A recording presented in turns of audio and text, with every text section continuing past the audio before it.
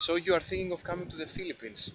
In this video I'm going to show you what activities you can do and where, as well as some tips for you in order to have a great holiday. So grab your seats and let's go!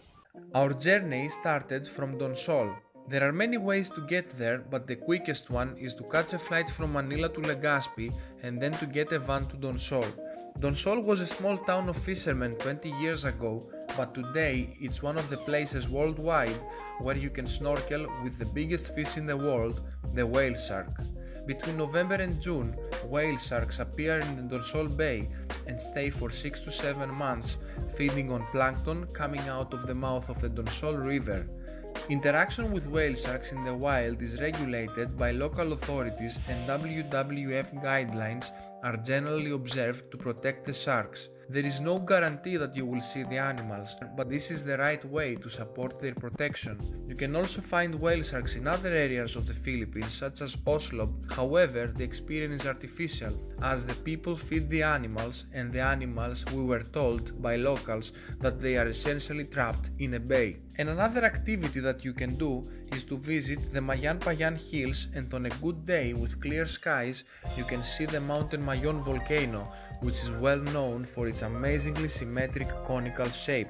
You can combine this activity with visiting the Kitindai Falls and underground river of Jovellar. The cave is approximately 150 meters long, decorated with stalactites and stalagmites, and you can also see bats. It can be navigated by riding a bamboo raft along the underground river that ends on a small waterfall. Overall, it was a good experience, but I found it a bit overpriced. Our next destination was the Malapascua island. In order to get there, you have to fly to Cebu, get a taxi to the North Bus Terminal, then the bus to Maya, and finally the ferry to Malapascua. Alternatively, you can get a van or taxi straight away from the airport to Maya, but it will cost you more. I would suggest you to get an aircon bus, as it is a long journey and the difference in the price compared to the non-aircon bus is small. So buses with air conditioning can sometimes be very cold, so if you would like to have a jacket or a jumper, would be beneficial. Malapascua became famous in the early 90s as a dive destination due to the presence of the thresher sharks. They can grow up to 6 meters in size and they feed on squid or fish. Today, due to overfishing for their fins and meat, the species is critically endangered. Luckily, a marine protected area has been established in the island, as they are the biggest source of income for the locals. Other things you can see when diving are the white-tip reef sharks, corals, sea snakes, nudibranchs, clownfish, starfish, seahorses, frogfish, and much more. On the north of the island, you will find the Langob beach, where you can easily spend a full day enjoying the very fine white sand and blue-green waters. You can either walk there or get a motorbike, and it will take you approximately 15 minutes. Island hopping tours are also available, but we prioritized on diving. Very important tip: get a waterproof jacket for your trip, as you might get caught in a tropical rain. It's not always sunny in the Philippines. Next destination, Moalboal. To get there, you fly to Cebu, get a taxi for the South Bus Terminal, and then a bus or van to Moalboal. Moalboal is very popular for the vast schools of sardines, the stunning coral ecosystem, and swimming along with turtles. Everything is found literally in the shallow waters in front of the coast. However, please remember to avoid stepping on the coral. Especially hard corals take thousands of years to grow, and it's a shame to step on them and essentially destroy them. Also, when you see a turtle, don't harass the animal for a selfie. Give them time to get used to your presence, move slowly and gently, and you will have an amazing experience, trust me. Plus, you can get a lot of selfies from a relative close distance. And another activity you can do is canyoneering at the Kawasan Falls, which lasts for approximately 3 hours. When canyoneering, you will be walking alongside the river and sometimes through it.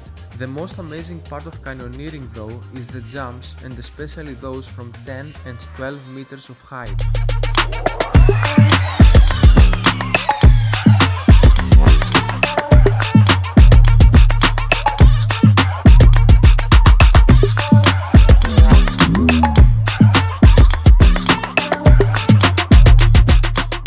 also a spot close to one of the biggest waterfalls with a rope swing where you can pretend you are the Tarzan.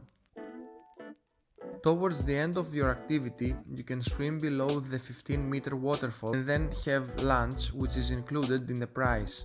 If you have found this video and tips helpful, please pause it for a second, go in the section below and like and subscribe in order to show me your support and in order to enable me making similar videos in the future. Let's get back to the video. So where were we? Oh yes, Palawan, and more specifically El Nido. To get to El Nido, you can either fly directly to Leo Airport and then get a tricycle to the town, or you can fly to Puerto Princesa like we did and then to get a van to El Nido. Fishing and harvesting birds' nests was the main source of income in the past, but today El Nido is essentially the gateway for tourists to some of the most beautiful beaches in the world, with 4 island hopping options offered.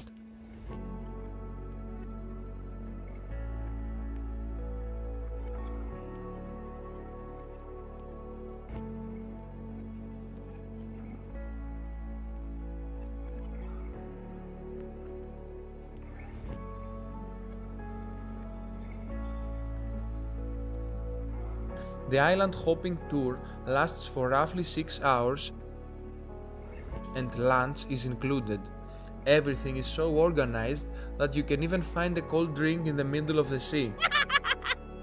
Overall, island hopping is an amazing experience. However, if we had to do it again, we would consider hiring a private boat where you can visit places that are not so crowded and make the most of your island hopping experience. The Nacpan beach is considered to be the most beautiful beach around El Nido town, and you can get there by a motorbike or a tricycle, and it takes approximately 40 minutes. The first thing you will probably want to do after the bumpy road experience is just to chill out and relax on this 4 kilometers long beach. A very important thing to know for this beach is that you are advised not to go too far from the shore, as there can be some strong currents. On Nacpan beach you will also find restaurants and bars where you can eat and have a drink. If you want to try a zipline activity where you start from an island and finish on another one, then you should definitely visit the Las Cabanas beach, which is a 20-minute ride with a tricycle from El Nido. Zipline in Las Cabanas! Yeah.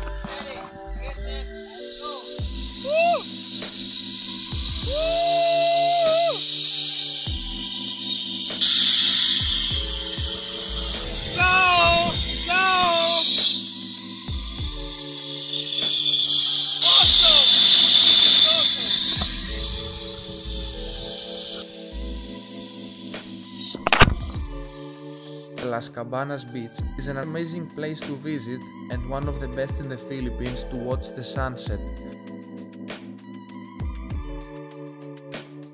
The Canopy walk and Dreamcatcher activities are another option you have, and it is essentially found in the city, so you can walk there. Basically, you have a guide and you wear a helmet, a harness, and you are attached to a wire as you go up the limestone hills. It is a short climb and not hard at all. You cross swing bridges and climb up rocks, but anyone with moderate fitness can do this. You end up at a viewing area where you get great views down to El Nido laid out below you. Definitely a fun thing to do, and the whole experience will last for approximately 1.5 hours. Last destination, Port Barton. To get there, you can take a van from El Nido and it will take you roughly 4 hours. Port Barton, along with Donsol, we talked about earlier, are the two places which are still not so developed. It is a laid-back fisherman's village hidden amidst tropical jungle, and it's for those who want to avoid the crowds and chill. Plus, it is a cheaper version of El Nido as it offers island hopping tours, diving, and it's surrounded by beautiful beaches. You can easily spend a day by having 3 dives, and lunch is included. You will definitely see turtles, corals, and lots of different marine life, and if you are lucky you might see blue spotted rays. And another thing you can do is to rent a motorbike for a day and visit the beautiful beaches around the village. The Pamuayan beach is 20 minutes away to the north. It is not so developed in terms of facilities offered, however there aren't too many tourists around. The White Beach is the most famous beach in Port Barton, and you can get there also by boat if you don't want to rent a motorbike. If you drive there, you should know that the road is really bad and it's a lifetime experience. There are plenty of things to do when you arrive, such as enjoying the crystal clear water, renting a kayak, or chill on the hammocks offered for free. A few extra tips for you since you have watched the video until this point. So as soon as you land in the Philippines, I would suggest you to buy a local number.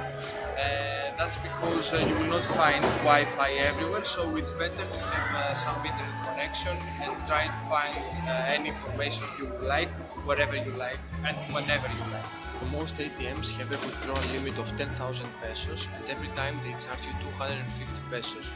However, there are some ATMs like the HSBC Bank where they allow you to withdraw more than that and they don't charge you that 250 pesos fee.